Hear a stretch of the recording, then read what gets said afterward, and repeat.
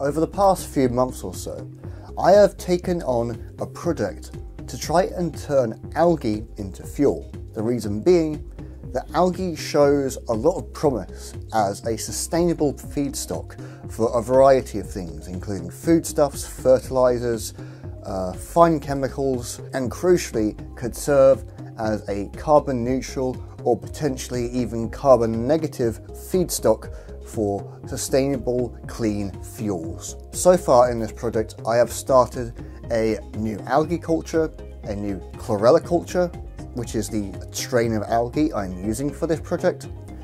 I have investigated different ways of hastening the growth of this algae and have also experimented with different modes of growth such as mixotrophy and heterotrophy to try and hasten growth further and increase biomass, lipid concentration and all that good stuff.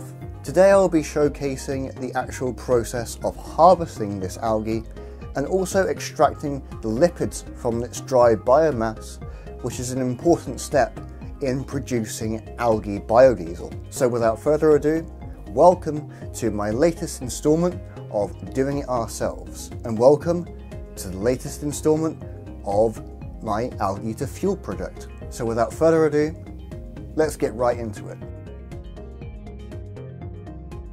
This is my main Chlorella culture, and while it may seem that there's a fair amount of algae in there, and there is, most of the culture medium is just water, and this needs to be siphoned off. But before it can be siphoned off, we need to allow the algae to settle to the bottom so that when the water is siphoned, we don't take a lot of algae with it, which will result in losses. Allowing algae to sediment to the bottom of cultures is also a convenient way to harvest the wet biomass later. So after I let the algae sediment to the bottom, I got to work straight away on siphoning most of the water from the culture medium. This water can be safely discarded into the environment. There is only trace amounts of fertilizer in there, along with some dead algae cells. But if you want, you can reuse culture mediums if you have a healthy culture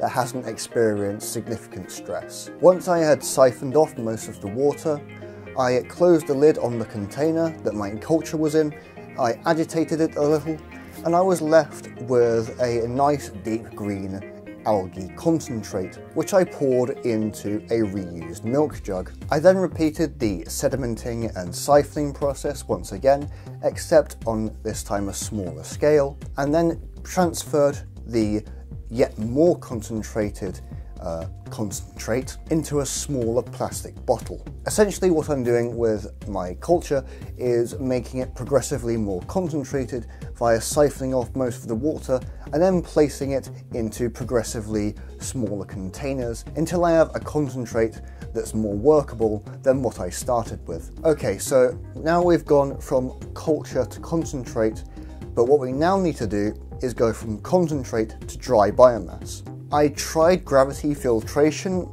and it just didn't work, or at least was working way too slowly. Historically, I've tried vacuum filtration with different strains of algae and it's failed every time because what's happened is with both a glass frit and with paper filters, the algae has just clogged them, and so water from the medium couldn't be filtered through, and so I was unable to dry the biomass very efficiently that way. This leaves me with only one option, which is just dehydrating a concentrate, and so that's what I did. So I placed a small tub containing my concentrate into a food dehydrator and let it run until it was dry. Using the food dehydrator worked pretty effectively in drying the biomass.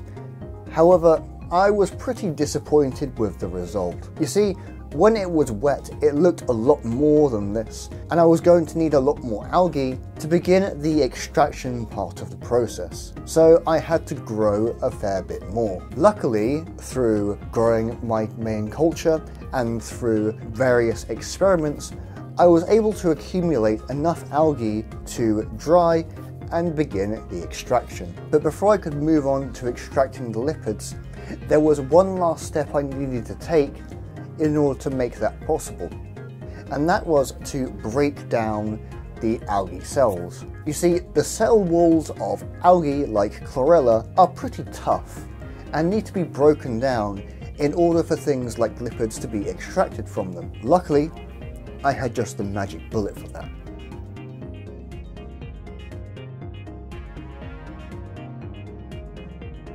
So I took all of my algae and blended it up into a fine powder, and what I was left with was a dry weight of about 13.5 grams to work with, which was actually a lot more than I was expecting. However, I don't think my algae was completely dry. But anyway, it was time to move on to the extraction.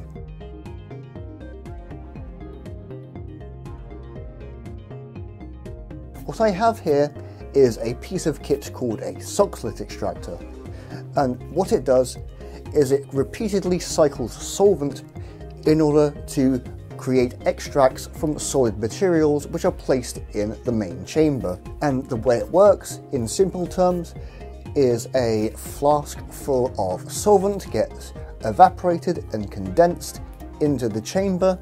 The chamber fills up with solvent. The solid material inside the chamber mixes with the solvent and creates an extract, which then gets siphoned off back into the flask, and the same solvent keeps getting recycled over and over again until you have a concentrated extract. Now, when it comes to the choice of solvent for this extraction, I have a variety at my disposal which are all somewhat suitable for this experiment. Pentane is an ideal solvent for this. It's non-polar, it has a really low boiling point, so it can cycle really easily. However, it is pretty bad environmentally, as it is non-renewable and comes from fossil fuel sources. So you might think that ethanol would be a better choice. Well, ethanol still has a relatively low boiling point, and it is more eco-friendly than pentane, much more so. However, it is far too polar of a solvent to effectively extract lipids from our algae. So you might think that something like limonene would be a good choice. It's eco-friendly, it's readily available, it's really non-polar, so it dissolves other non-polar things pretty well, like fats and lipids and whatnot. However, limonene has quite a high boiling point, so it makes using it for Soxhlet extractions more challenging. The solvent I have chosen for this extraction is ethyl acetate. Ethyl acetate has a good combination of a reasonably low boiling point of about 77 C. It's relatively renewable and sustainable, as both the ethanol and acetic acid can be derived from the same stuff, which are renewable feedstocks. And crucially, it is lipophilic enough, it is non-polar enough to dissolve the lipids from our dry algal biomass. Now, since I've never done something like this before, I thought I'd just go small to start with, so I took a small sample and made a little tea bag of sorts out of some of my algae. I wrapped it up in a paper filter and tied it up with some string and put it into the chamber of my Soxhlet extractor. Then into the flat bottom flask, which came with my Soxhlet extractor, I added some ethyl acetate and a stir bar to prevent bumping. I assembled the Soxhlet apparatus with the included condenser, and I attached the condenser to my safe portable water source, which is something I will talk about in more detail in another video. Anyway, the next thing I did was I turned on heating, turned on stirring, turned on the pump for my condenser, and I waited. And after a while, solvent started to boil and condense in the main chamber of the Soxhlet extractor. As solvent filled the extractor, the extract took on a deep green colour, indicating a strong presence of chlorophyll. This looks pretty, but becomes an annoyance later down the road. After a while, the siphon tube on my extractor filled up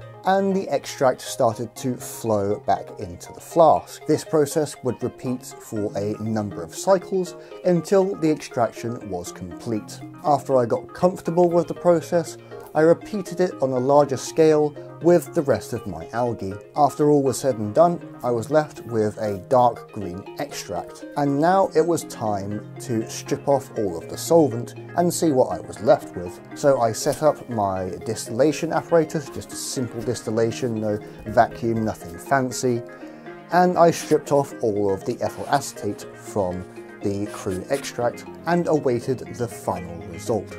At about 75°C, ethyl acetate started to come over as expected, and this only hastened with increasing temperature, topping out at about 78°C. What I was left with in the end was a dark brown oily liquid, which I assume is mostly lipids with some degraded pigments here and there. In the end, I got about 3.3 grams of very crude algal lipids, and this equates to, assuming it is mostly lipids, about a 22% yield, which I think is pretty decent considering it's my first time. Though, judging by the colour, this is still very impure. Looking back, what I would have done, and which I will try in the future, is trying to extract the chlorophyll from the algae first before the lipids, perhaps with a more polar solvent, to try and remove as much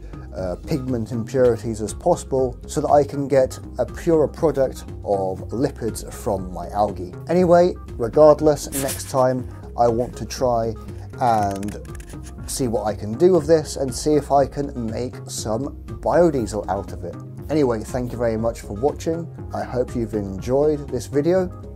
If you like what you see, give a like and subscribe, and let me know what you think down in the comments. Take care, and I'll look forward to seeing you all in the next one. Bye for now.